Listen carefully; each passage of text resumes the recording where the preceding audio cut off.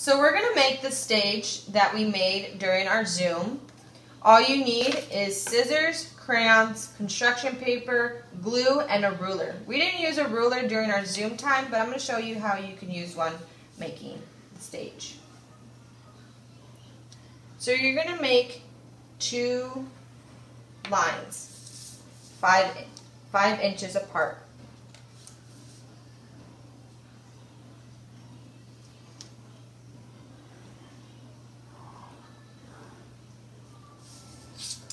After you make your 2 lines, you're going to make a little mark where it's 3 inches. And you're going to do that for every 3 inches. You should end up with 4 marks. Go ahead and connect your 2 lines.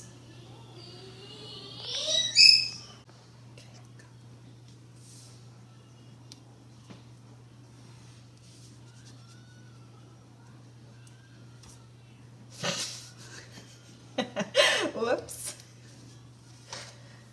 So now that you did that, we're going to go ahead and just label each of the boxes. So this is going to be your curtains. So I'm just going to put a C. This is going to be your top.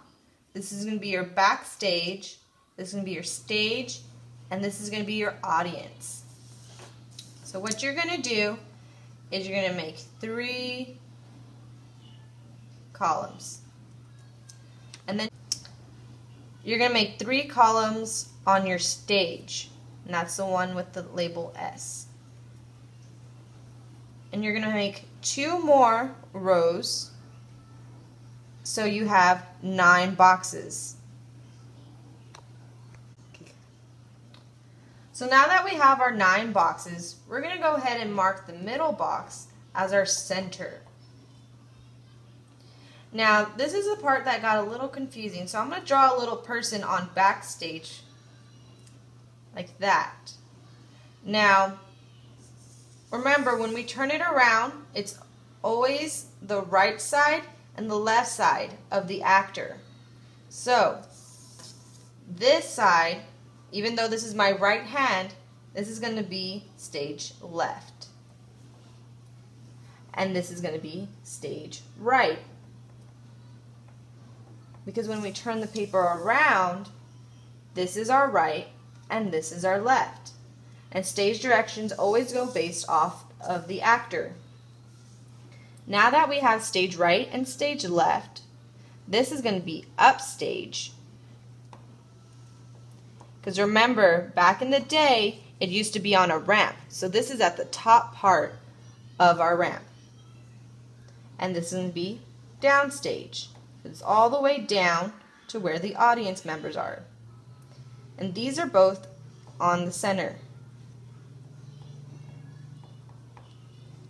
So this is upstage center and this is downstage center. Over here, since this is our left side, this is going to be upstage left and this is going to be downstage left. Okay. So I'm going to put upstage left. And since my boxes are a little small, you could also just put down stage left, just the initials. So right here, if this is upstage and it's on the right side, it must be up stage right. And right here, it's down stage right. Now that we finished our boxes, we're going to go ahead and add our apron. So the apron is a little part of the stage that comes closer to the audience. Just like that. So our stage part is now finished. We're going to go ahead and move to our audience people. So grab whatever color you want and you can make little people or you can make little seats. Whatever you want in this area.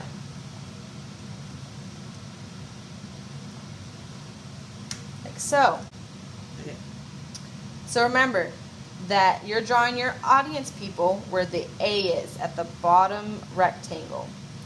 Now we're going to move to our B, our backstage area. So right here, I want you to do whatever you would like your backstage scene to be. So I'm going to just draw some grass, maybe some mountains, like so. And you can do whatever you want right here. You could put a rainbow, you can make a castle, a farm. It could be anything you want. I'm going to put a sun, maybe some birds, and some clouds. So remember, we're drawing this part on our B rectangle for our backstage. Our T part is the top of our stage, and we're going to leave that blank. We're going to go ahead and move on to our C, where our curtain's going to be. We're going to turn our paper around so it's like this, and we're going to draw our curtains. Your curtains could look any way you want them to hang. So I'm going to do mine like this, and then I'm going to make little like bubble bumps here, like so.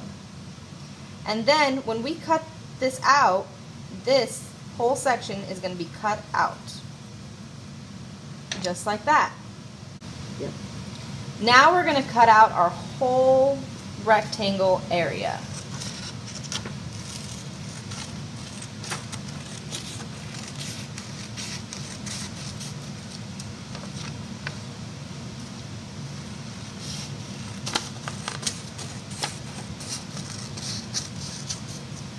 Like that. Now we're going to fold our paper on our lines right here. And I'm going to start with our audience member being folded up. So let me fold that.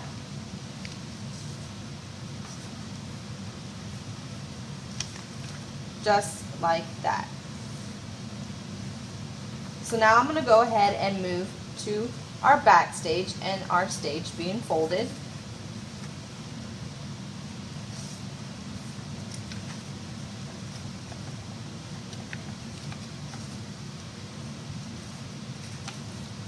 Just like that. So now we have two folds. We're going to go ahead and do the same thing right here on this line.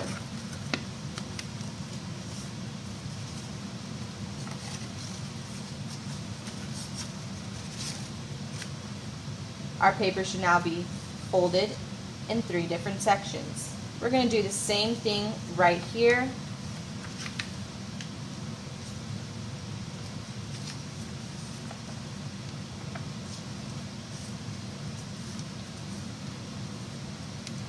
Like that.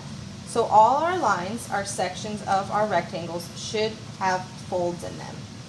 What we're going to do now is we're going to cut out our space right here.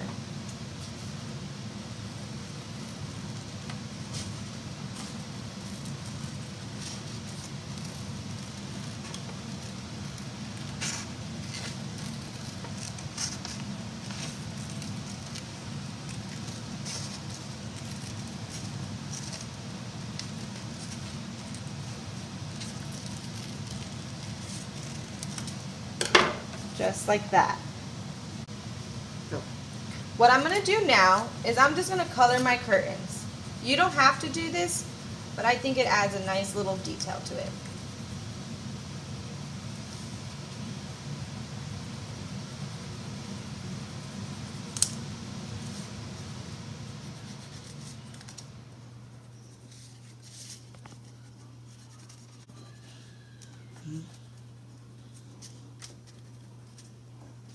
So remember, you're coloring your curtains on the opposite side of everything else. You flip your paper around and you're going to color it on the opposite side. So what you're going to do now is you're going to fold the bottom of your curtains just a little bit, and this is where you're going to put your glue. So it's going to sit like this. So your little tabs are going to go on the line of where your apron is. So I'm going to put some glue here.